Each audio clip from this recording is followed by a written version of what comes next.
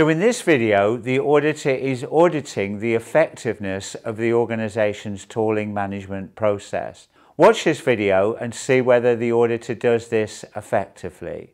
So I want to now move on to the auditing the tooling management process. Can you explain your role in this process? Yeah, so I'm the tooling manager. I'm in charge of this area for this facility.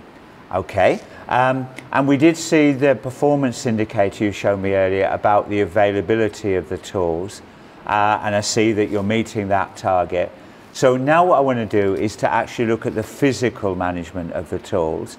Can we look at this tool first? Yeah, absolutely. Can you talk about the ownership of the tool? How is that made apparent? Yeah, so if you see right here, we have this tag that clearly states the ownership, and then some other information down here. Right, and I'm making reference in this audit specifically to IATF clause 8516. Okay. And we're talking here about tool identification Right. and asset number. Yeah. So do you mark the asset number on the tool? We mark the part number, so you can see here that's the part number that this tool produces. And that's fine, but IATF requires also that you have an asset number.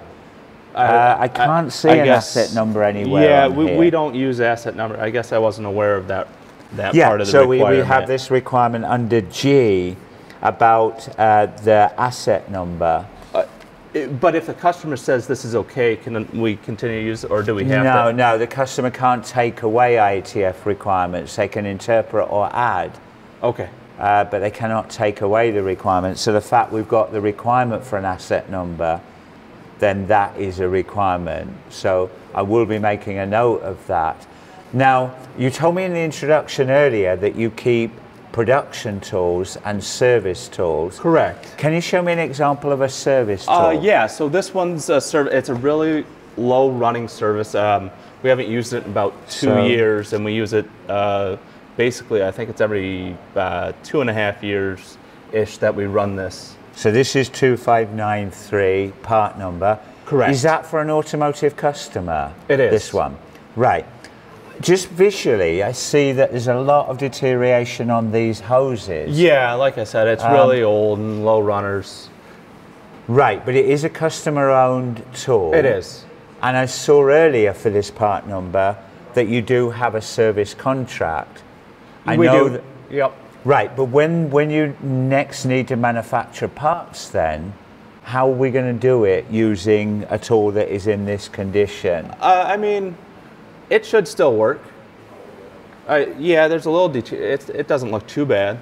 Right, but have you informed the customer of the deterioration or the damage of this tool? No. Because this is customer owned again. Correct, it is, but I don't think this is a big enough issue to warn the customer or notify the customer of. Right, okay, again we're going to follow up on that, and maybe what I'll do is take a sample of a few more tools.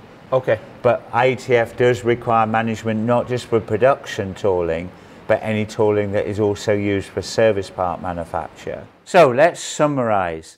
The good thing is that once the auditor had looked at the effectiveness of the tooling management process by reviewing the key performance indicators within the office, they have now followed the audit trails down to the physical management of the tooling.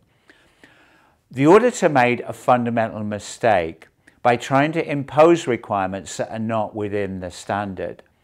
In 7.5.1.6, it requires clear identification of the tooling, particularly related to customer ownership, but it does not specifically require that each tool has a specific asset number marked on the tool. In IATF, that is only a such as, not a shall requirement.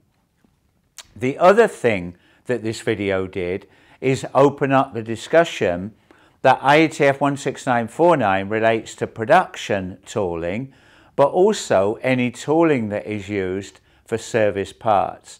And obviously the organization tooling management system needs to cover both the production tools and also the service related tooling.